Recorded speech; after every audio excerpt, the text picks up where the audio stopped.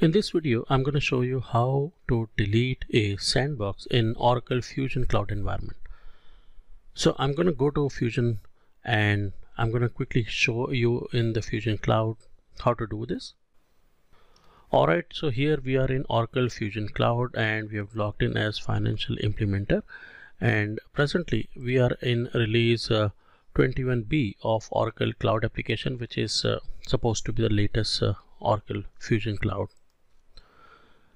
Now, in order to delete a sandbox, the first thing you have to do is go to the sandbox page.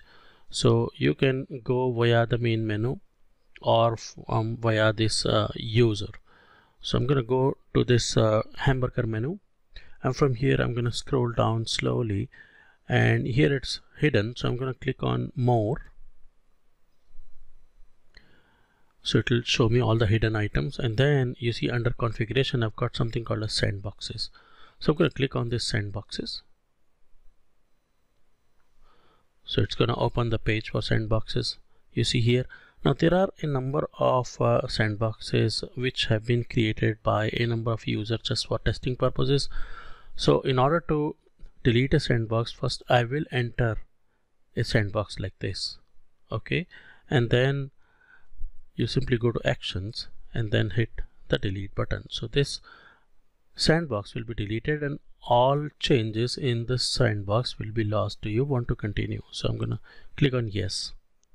So this sandbox SUS TEST02 will be deleted. Likewise, I'm going to go and delete the other sandboxes which are not required. I'm going to say yes. So this sandbox will be deleted as well. Now, how would you confirm that sandboxes has been deleted? So you see that under available sandboxes, that particular sandbox is not showing anymore.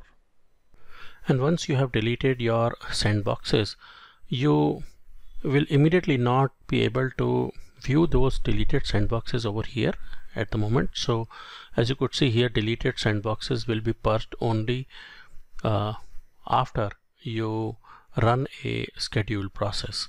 So basically you have got to run a process to purge those sandboxes from the Fusion Cloud. So what is that scheduled process and how to run it? Basically you have got to go to the hamburger menu, and from here you navigate to tools, and within tools you go to schedule processes, and within schedule processes you hit this button schedule new process, and then you look for something with the name of sandbox, and this process will be pulled automatically purge sandbox job, and then you hit the OK button,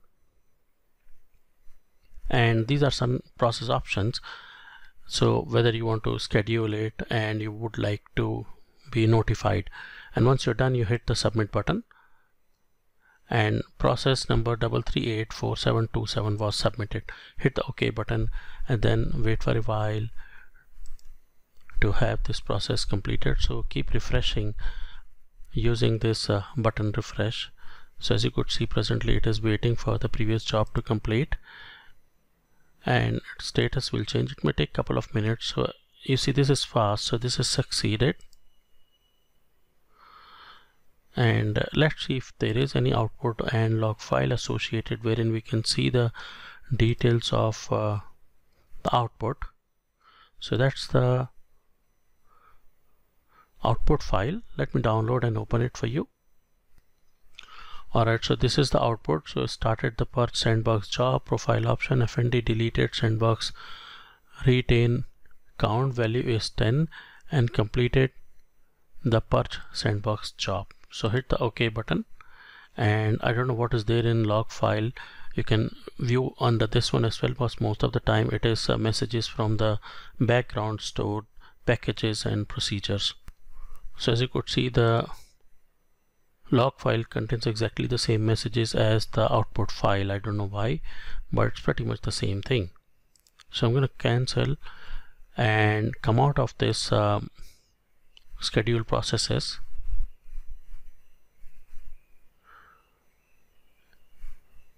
and just refresh to make sure if at all there are anything else which is run in the background in terms of dependencies. So there are nothing. Okay, so at this time I believe we can go back to Sandboxes and check the Sandboxes status out there. So go to tools, and then under configuration you look for Sandboxes. That's the process under which you delete the sandbox and then purge it from the system.